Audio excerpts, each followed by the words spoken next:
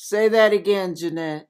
I don't know what the future holds, but I know who holds my future. There it is. Pat Love with Pat's 2 cents. We're God's Church of Love online. And we are reading 2 Timothy chapter 2, starting at verse 3. Thou therefore endure hardness as a good soldier of Jesus Christ. No man that warreth entangleth himself with the affairs of this life, that he may please him who has chosen him to be a soldier. And if a man strive for masteries, yet is he not crowned except he strive lawfully. The husbandman that laboreth must be first partaker of the fruits. And it's always referring to fruits of righteousness.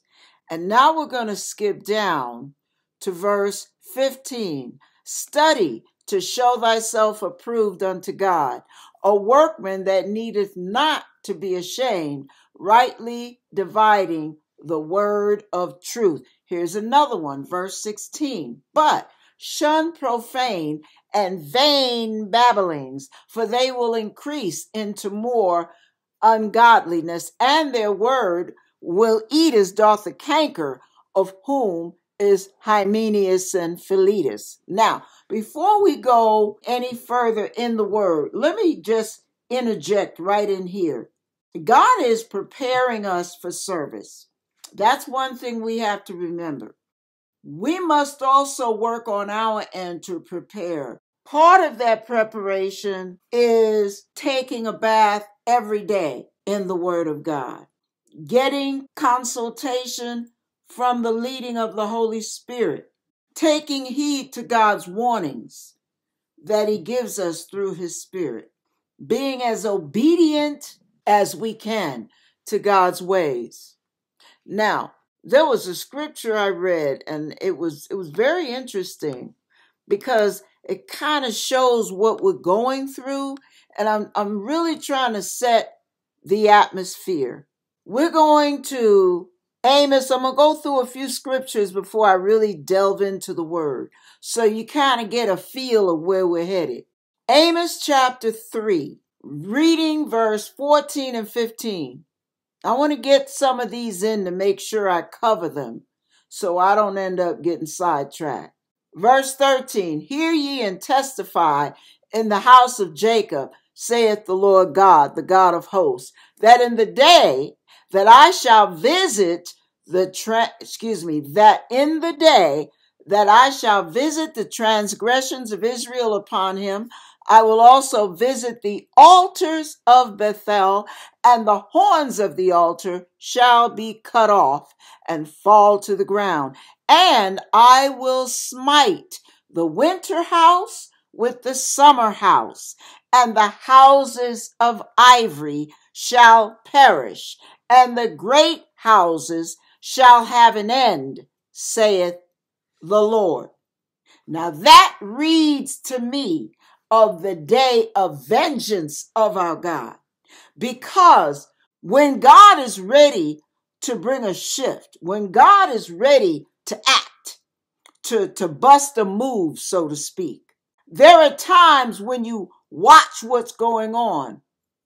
When it seems chaotic, you, if you have an eye to see, can still recognize the hand of God right in the midst of all of it.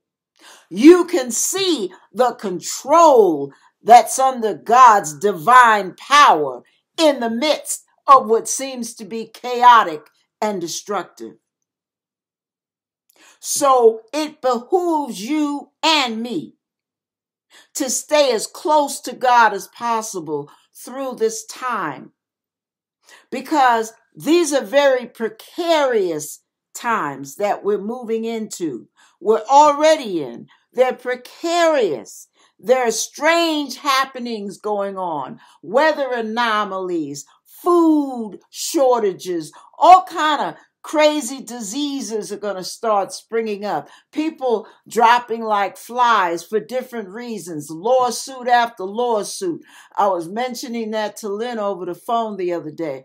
that I believe that within a 3-year period, from right now, within a 3-year period, not after 3 years, but within, there are going to be a lot of lawsuits dealing with the you-know-what, which I'm not going to mention because YouTube will cut it off.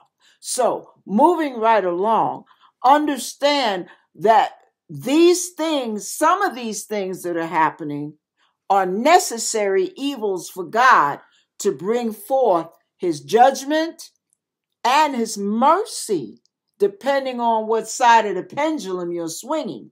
All right. So let me move on. And I just wanted you to see that, because understand that you're going to see some high things topple down to the ground. And you know how we say in the streets, the bigger they are, the harder they fall. That's exactly what this is talking about. We're going to see people, heads of state, leaders of churches, leaders in politics, leaders of countries, rich, the wealthy, the elite, whatever. We're going to see certain individuals crash down on their faces. And that's going to be the hand of God. Some will drop dead, some will drop horribly. And my prayer to God is when they drop, all those coins that are falling out of their pockets get distributed among the poor, the ones that need it the most. Because I do believe there's going to be a financial shift as well. So, moving right along, let's go on to Isaiah 61. I'm reading this so you can kind of get a feel of what could happen in the midst of all this chaotic turmoil. The Spirit of the Lord, we're reading from verse 1. The Spirit of the Lord God is upon me, because the Lord has anointed me to preach the good tidings unto the meek. He has sent me to bind up the brokenhearted, to proclaim liberty to the captives and the opening of prisons to them that are bound, to proclaim the acceptable year of the Lord and the day of vengeance of our God, to comfort all that mourn, to appoint unto them that mourn in Zion, to give unto them beauty for ashes, the oil of joy for mourning, the garment of praise for the spirit of heaviness, that they might be called trees of righteousness, the planting of the Lord, that he might be glorified. Now, before I go any further, because I'm definitely going to read verse 4, you have to understand that when God brings things on to the planet, when he ignites events over here and circumstances over there, what you find is God is also ministering to his people. That's why it pays to be on his side, so that he can be on your side and be for you rather than working against you. You hear what I'm saying? So this is the time to draw as close to God as you can. You have to have an ear to hear. You may want to go here or go there, and the Holy Spirit might say, stay home 7 days in a row. Don't leave your house. You might be restless, bored, antsy, and whatever, but God knows what's happening out there. And 1 second can change your life forever. And you may not have the mercy of God to pull you out and take you through death's door into his presence. You might have to live through the consequence of disobeying his voice. So if God says, stay home, stay home. If God says, leave that person alone, leave that person alone. If God says, stop watching this one or that one on YouTube, they are not of me. Stop watching them. Stop watching them, no matter how juicy the goodies might be. Stop watching them. There are ministries God may pull you away from that are actively out in outreach, but because of the spirit and the demonic activity involved in that group or in the particular church or in that particular movement, you may have to pull away from that in order not to allow yourself to be contaminated. Because one of the tricks the devil will pull is he will have you get so active that you will get involved with people that are messy. And God may be telling you, they're messy. You need to cut that loose before you get dirtied up. Because one thing dirt does, it leaves a mark. And you do not need the mark of dirty Christians on you. So whoever you associate yourself with, whoever you affiliate yourself with, whoever you join yourself with, you have to make sure they're on it. The Lord gave me the scripture also that said, how can two walk together lest they be agreed? So you have to make sure you're in agreement in the spirit, or else they can do you more harm than good, even in the name of Jesus. That's where you have to be watchful about that. All right. Now, I'm going to continue reading. Verse 4.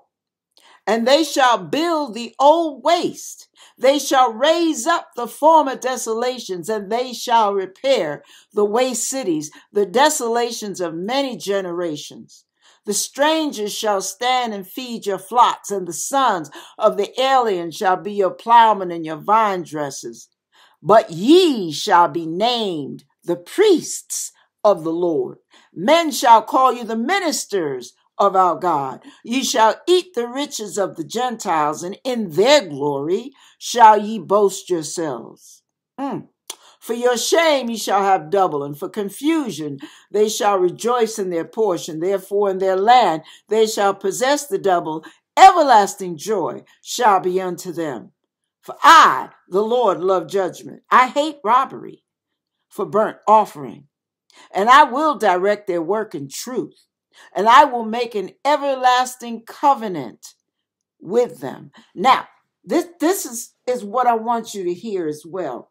You have to make sure that the ministries that you're involving yourself with, the people that you're hanging with, the friends you're affiliating yourself with, are edifying.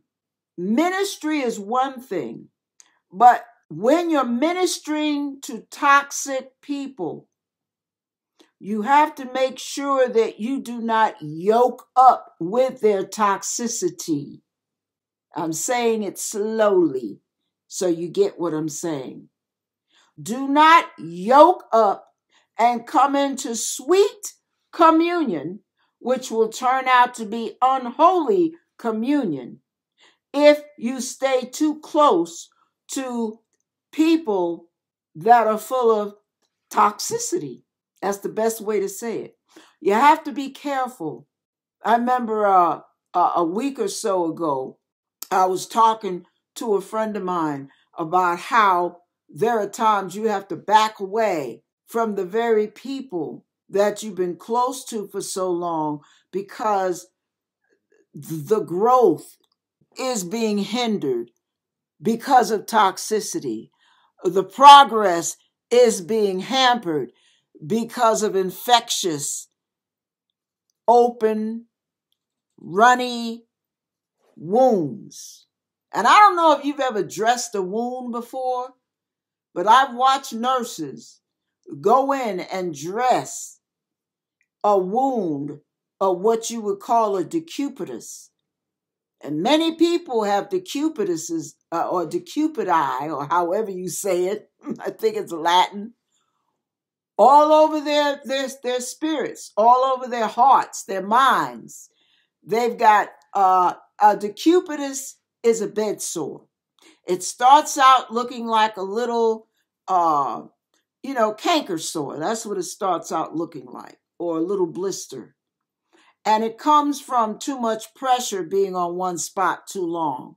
Happens to patients who are not turned, massaged, and washed often enough, or allowed to sit in their waste for too long a period of time. It breaks down the tissue of their skin. and they start to form these sores. Well, if they go undressed for too long, the sores get deeper and deeper. They get deeper and deeper. Are you hearing me? I'm making an analogy. They get deeper and deeper. And what ends up happening, if you're not careful, infection can set in. Then you've got an open, runny wound with pus. And the nurse has to put on a long-armed glove with sanitary instruments and soft gauze. Thank you, Lord. And they have to reach in, and I mean the stench is it's almost unbearable. They have to reach in. I've watched them. And you know those open runny wounds? The decubitus can burrow itself all the way to the bone. One nurse was cleaning out a decubitus, and you could see the pelvic bone, the rear of the pelvic bone, as they were reaching in the right side of that hip to clean out that decubitus, and their hand went in to the hole. When you deal with people, you have to be careful in these last days, because there are so many even born-again Christians who can almost contaminate your surroundings. You have to be careful who you yoke up with. They have to be full of love. They have to be living a holy life. They have to be drawing close to God, wanting to be close to God. They have to hunger for holiness, not casually approach it like they can pull it up when it's convenient, and when it's not convenient, they can fall back to their old ways. They have to be true blue. They have to be genuine, sincere. They have to be full of truth and honesty. They cannot be conniving. And when it's convenient, they give in to their flesh and, oh, well, the Lord understands. No, you have to surround yourself with those who hunger. It's better to be alone, and it's better to be lonely than to hook up with toxic people. All right. Now, the reason I say that is, you know how 2 Timothy 2 was talking about a soldier and how that soldier has to carry himself? Let's go back to that real quick. All right. No man that warreth entangleth himself with the affairs of this life. The reason I am stressing this is because many of you are going to be serving God more and more in these last days. And serving God, you have to be careful how you prepare yourself for the service. Some areas of service, as you know, in normal, natural life, require uniforms. Some of them require sanitation, like gloves, sanitary instruments, gloves, sterile equipment. Some forms of service require extreme cleanliness.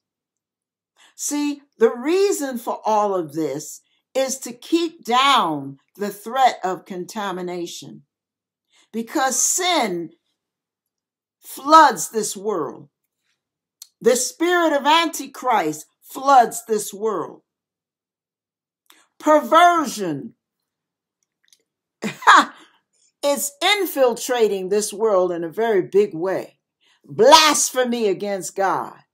Indifference toward the things of God. Mocking the things and the people of God. The standards of God. The word of God. It's prevalent now. It's all over the place. You can hardly watch a movie without, you're thinking you're watching a good movie. Next thing you got two women tonguing each other. What? So, knowing where this world is headed, as I call it, to hell in a handbasket, you have to be very wary of who you hang with. Because some of you are hanging. I don't know if you ever watched a movie called Divination, but some of you are hanging with some old school buddies, some old chums that you used to know. But what you don't know is they are an assignment sent straight by the devil to pull you down and out, baby, because they are involved in witchcraft. They are involved in the occult. They are involved in white magic, black magic, whatever kind of magic you want to call it. And they are there as a trap and a snare to pull you off the beaten path. This is what I believe I'm getting from the Lord as well. Some of you who watch YouTube, be careful what you're taking in. See, this is why everything around you and everybody and you and everything you do must aim towards sterilization because it's the anointing that breaks the yoke. You're going to be a soldier for Christ. You're going to serve him. You're going to get out there and do a mighty warfare for the kingdom of God, pulling down strongholds, relieving the oppressed, delivering the bound. You're going to be doing all kind of exploits for the Lord. But how can you do exploits if you're not under the anointing of God? See, you can get out there and do your thing. You can be called of God to serve ice cream. I'm saying something ridiculous right now. Just go with me on this. I mean, you can be gifted, but if the anointing is not on it, you might as well work for McDonald's, frying hamburgers. You might as well go and do street sweeping or go on and be a doctor, go on and be a lawyer, get them big bucks. But don't worry about impacting people's lives. Because without the anointing, you can be gifted, you can be called, you can be given all the information, you can be equipped, you can be sent. But guess what? If you are not making sure that the anointing is at an all-time high, what you're doing, you might as well just wash your hands, sit down, turn on a good monster movie, relax, and have yourself a good cup of wine or whatever, a good tote of weed. Because without the anointing, I don't care what you do. I don't care how much you do it. I don't care how many sacrifices you make. Without the anointing, you are nothing. You're doing nothing. That's what you have to remember. You've got to be anointed. And God will not cohabit with sin. Ergo, you are not to cohabit with sinful people. Counseling is one thing. Prayer is one thing. Bringing the word, deliverance, and ministry is one thing. Yoking up and hanging out is another. You got to be careful who you hang with. You hear me? I don't just hang with anybody. Not because I think I'm holier than thou. Not because I think I'm all that great. Not because I think I'm all that important. No. It's because I know I'm weak. I know where I'm weak. And I can't afford to. Do you hear me? I need the power of God to keep me girded up and strengthened for battle, strengthened for service. I need him to strengthen me to live out my own holy life. I can't do that mixing and blending and as I used to call it, blending in with the darkness and the works of darkness and the people of darkness. No, you can't do that. You have to know the times we're living in. And there are certain chances you just can't take. There are certain allowances you just can't let. You can't. So, whatever you do, stick your ear right on God's bosom. Listen for his heartbeat. Listen for the leading of the Holy Spirit. Ask daily, not just once. Just because you spoke in tongues once doesn't mean it sticks for the rest of your life. You got to get fueled up, baby. Even the virgins had to go back and add some oil to their lamps so they'd be ready when the bridegroom came. And you must keep your oils trimmed and burning, your lamps trimmed and burning. You got to stay under the anointing, under the light, under the unction, under the word of God, under the power of God, under the direction, counsel, and leading of his spirit. Because there are too many waves going around, and it's very easy to be swept off the beaten path. So some of you who are watching YouTube, thank you for bringing that back to my mind. Some of you who are watching YouTube, be careful with all these prophets. Be careful about it. There are some things I could prophesy just because I know what's going on and I've been watching the news, and I can say, watch, and this time that's going to happen, that's going to happen, this going to happen. Not necessarily under the anointing unction, the anointed unction of God. Be careful with that. I've seen it. I've seen it a lot.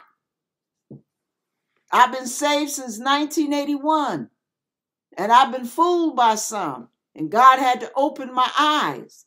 And the more he opens my eyes, the more I realize I can't just believe everything I hear, no matter how truthful it sounds, no matter how pretty and holy, no matter how much word is mixed in with it.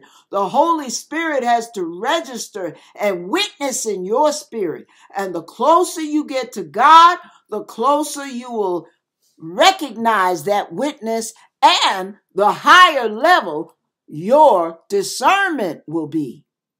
And the higher your level of discernment becomes, there'll be some folks you're listening to now. You're going to cut them like a gangrenous leg. You're going to cut them off completely 2 or 3 years from now, because you'll see they're blowing smoke up your nose. And you think it's Holy Ghost smoke because they're using all the right verbiage. And they're saying all the right things. See, I can go on YouTube and watch this one, that one, the other one, and say, oh, yeah, and come on and tell you like I'm getting it straight from God. You got to know who's feeding you, who you're hanging with, who you're ministering to, the groups you're spending time with. You've got to know that it's of God. I'm telling you, you got to know it's of God. You can't just assume because it sounds good. Let me share this with you to show you how easily we can be swept aside. I was sitting in the living room. This came to my mind this morning, so I believe God wants me to bring it because it's coming to my mind again right now. I was sitting in the living room with my mother and father. I was about maybe 16, 17 years of age. And my father was sitting on the couch. And all of a sudden, my mother jumps up. We see the fire truck go down the street. And my mother jumps up. And she says, buddy, there's a fire down the street. And she's almost tripping herself crazy trying to get to the door so she can go out in the front yard and see what's up. See, we're all New Yorkers. And I'm going to tell you a little something about New Yorkers.